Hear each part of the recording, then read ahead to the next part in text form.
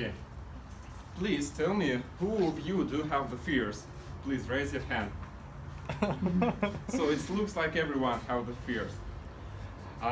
Every person pretty have the fears, but some of them can turn your life into a real nightmare.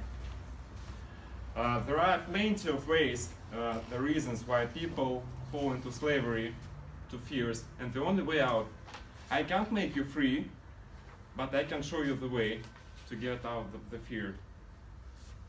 Let's start with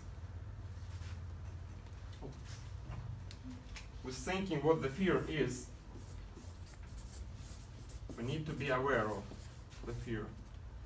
Do we have the fear? Yes, we do. Which type of the fear do you have? It can be rational or irrational. The rational fears are those that make sense and have a chance of happening. And irrational fears are known as phobias. You know many types of phobias like air phobia, arachnophobia, and so on and so forth. What is the basis for the fear? Fear is an emotional reaction provided by the amygdala. It's a small part of the brain located in the center that triggers the production of two hormones, adrenaline and cortisol, that make our body, boost our body energy and make us to escape from the dangerous situations. Actually, it is the heritage from our ancestors. At those times, fear helped them to survive. But let's think of fear as a story. What do fears and stories have in common? They have the main hero, this is us. It has beginning, middle, and end. Every fear has its plot. It usually comes along with vivid imagination that turns into the dreams. And it promotes suspense and makes us to focus on what will happen next. It is future-based. It's oriented on the future. So, the fear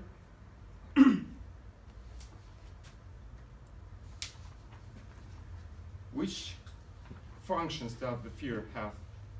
It has three functions. First of all, I've already told, is to mobilize your body resources.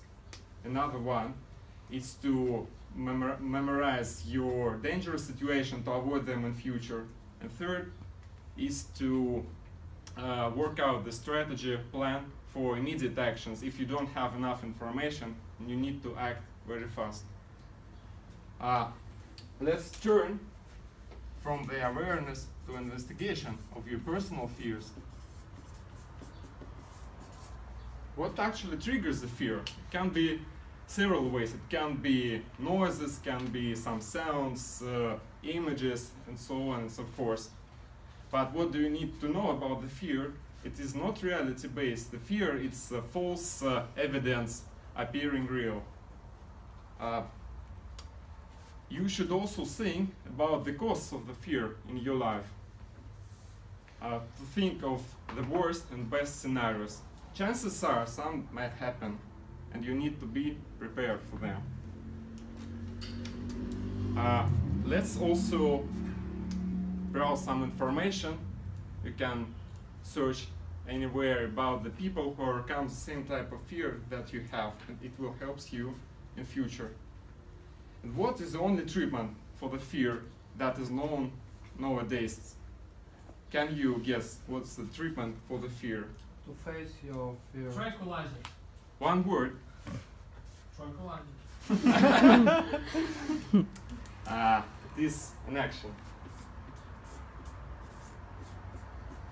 And let's move on to the action. What can you do with your fears? First of all, you need to, of course, to be aware of them. We are aware. We have to prepare.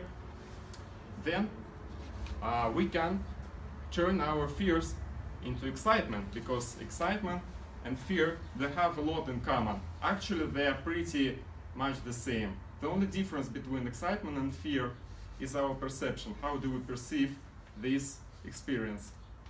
And you can easily transform the fear into excitement by mind exercises, but unfortunately you can do the otherwise, so we can transform excitement into fear, so be aware of this.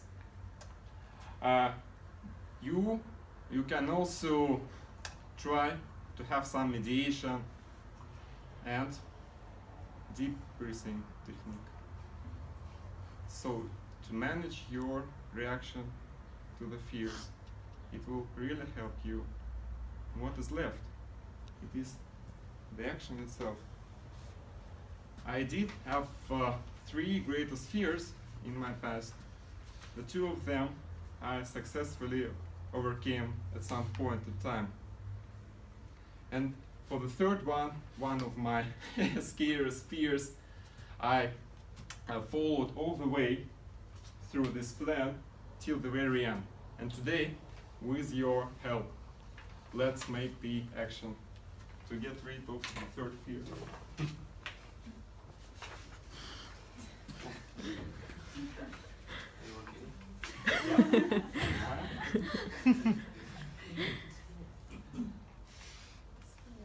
We lost our president.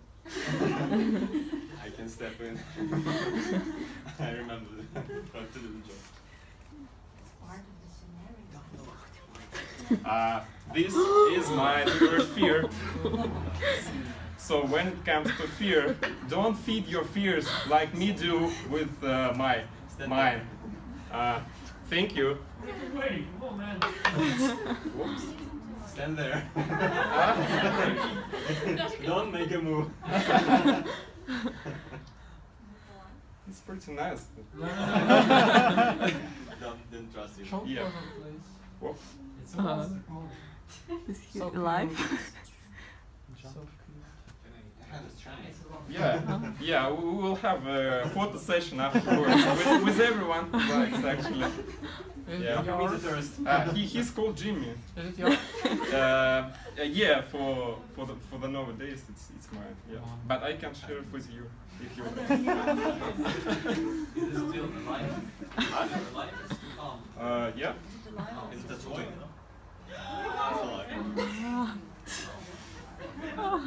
Do you still? It's a toy? Might be. I don't. Can know. you eat it?